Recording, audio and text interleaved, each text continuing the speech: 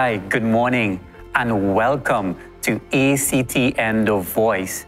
We're so grateful that you took time today to view this program. We feel so excited that we could come in your home, on your smartphone, on social media, wherever you're viewing this. For the next couple of minutes, we're going to get into God's Word. We want to pray for you, this nation, your community, your family.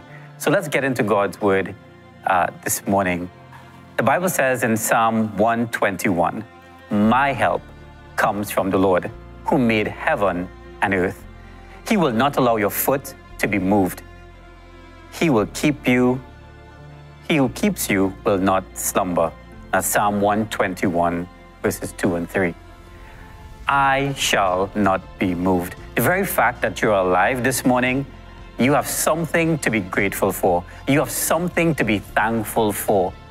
I know you may have woken up this morning with a little cricks and cracks in the bones, and everything may not be 100%, but that's okay. You're in the land of the living. And if there's life, there is hope.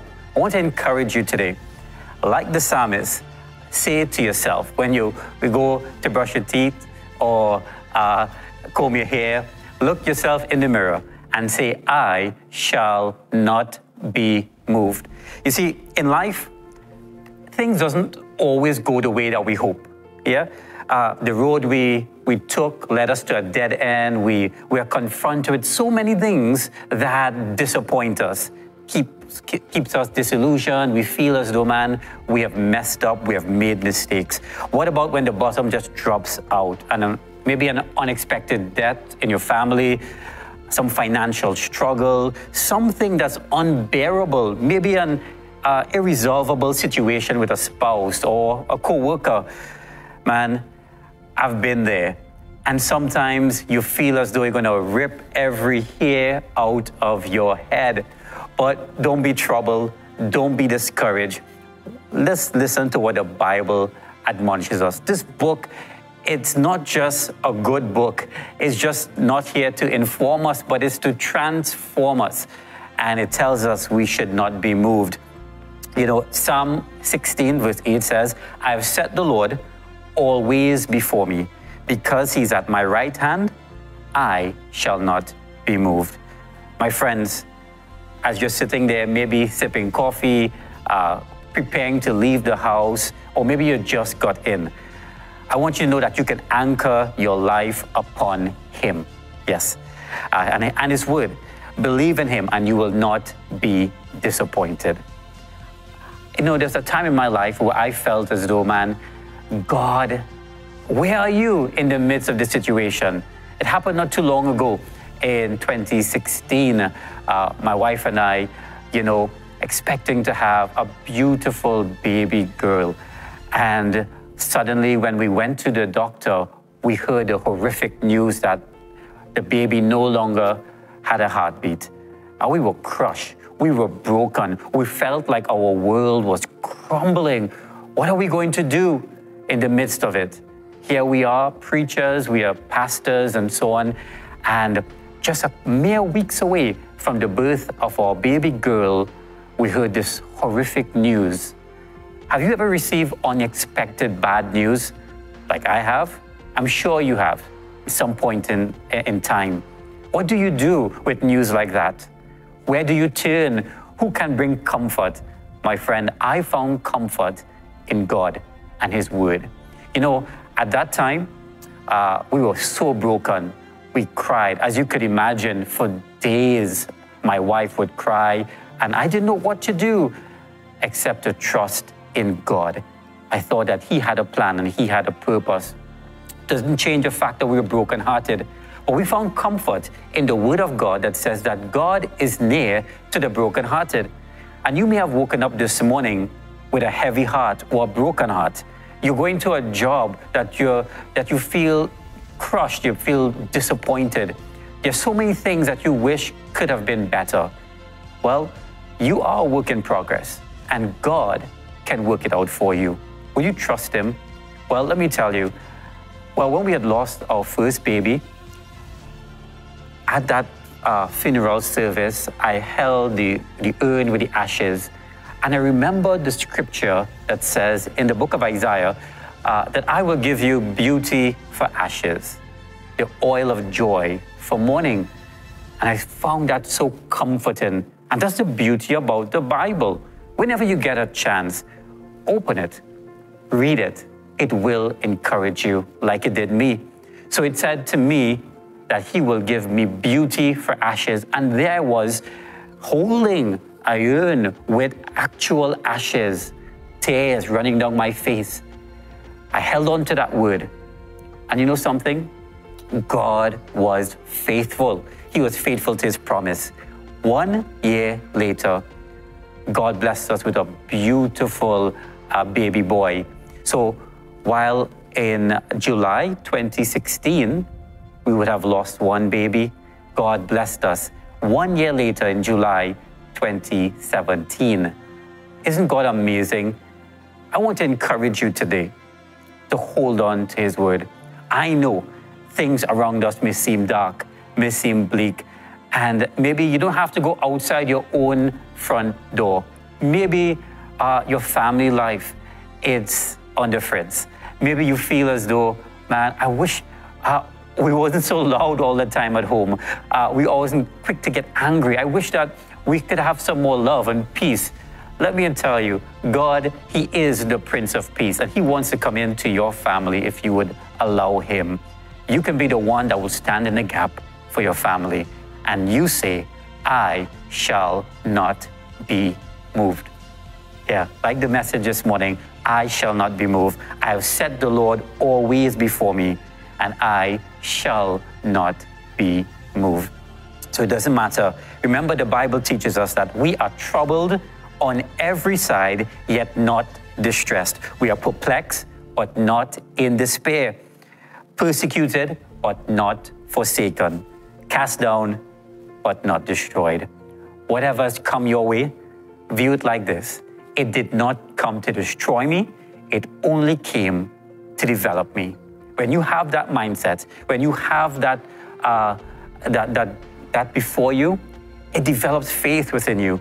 The stick-to-itness that I know that my God will fight for me. And he promised to do that. So wherever you find yourself this morning, before you leave the house, or as I said, you probably just got in, I want you to say to yourself, as you would pray, say, I shall not be moved. My faith, my confidence is in God. Don't be discouraged today. And as I shared my testimony, one of my testimonies, I want you to know that God had been so faithful to us. Now, I was broken, my family was broken, and we didn't know where to turn. And sometimes you feel you look for help everywhere, and no one was there. Let me tell you, God is always there. He's a very present help in the time of trouble. You could just call out to him. Now, prayer does not mean it's a lot of rhetoric, a lot of fancy words that you heard somebody else pray. It comes from your heart. It comes, it's not that God doesn't know what you're going through, but he did encourage us to ask. What it does when you begin to speak to him, it's basically you're offloading. You're saying, God, this is me in my mess, in my trouble. I need you. And let me tell you, you're not alone. We all need him. That's the reality. You know, sometimes you're in your struggle and you feel as though nobody understands, nobody knows, and nobody cares. But let me tell you something. Everybody is going through something. You go in work and that person that's giving you a hard time, they're probably fighting their own battles as well. That person that is just on the road giving you some bad drives, listen, they're probably having a bad day as well. And so sometimes we have to be a little bit more patient, a little bit more understanding. Not everybody may have had the opportunity like you are having right now to tune in to a wonderful program like this every day, that you could receive truth from God's word that will encourage you and bless you and motivate you and inspire you and give you the courage you need to face your day. We're so happy here at ActnTheVoice that you took the opportunity to tune in. And again, the Bible says in Psalm 121, my help comes from the Lord. And another part in the Bible, it says that vain is the help of man. Sometimes we look to our friends, our family, and thank God for them. They may have their best heart, the best interests in mind, but nobody can help you like God. He's there. He's just not only willing, but He's also able to do it. Many of our friends may be willing to help in that situation. They may be willing, but unable to, if you know what I mean. But God is both willing and able. And like the Bible says, He will not allow your foot to be moved. He who keeps you will not slumber. God does not wear pajamas. He does not go on vacation. He loves you. He cares about you. And as you step out of the house today, I pray that you'll have a sense of confidence knowing that He is there, right? You don't leave Him at home. You didn't leave Him at church. You didn't leave Him wherever. He's a very present help in the time of trouble. Would you join me as we pray this morning? Father, we thank You. We are grateful for another opportunity for life, for health, for strength. And though, God, maybe our bodies may not feel 100% this morning, we dragged ourselves out of bed, but we are still grateful for life. I pray that You extend Your hand of healing upon those that need a touch from You. I pray today, Lord, that as my voice goes through the airwaves and in that living room, in that kitchen, in that office space, I pray that Your peace will fill that room. I pray, oh Father, for that friend of ours that is watching right now, whatever situation that they're facing, that they would know that they don't have to be moved if their confidence is in the Lord. And I pray today that You give them bold faith, a fervent faith, that they will be bold and very courageous, that they will face all of life's challenges, not alone, but with Your help. Help them to learn to trust in You. Bless them today as they leave their home.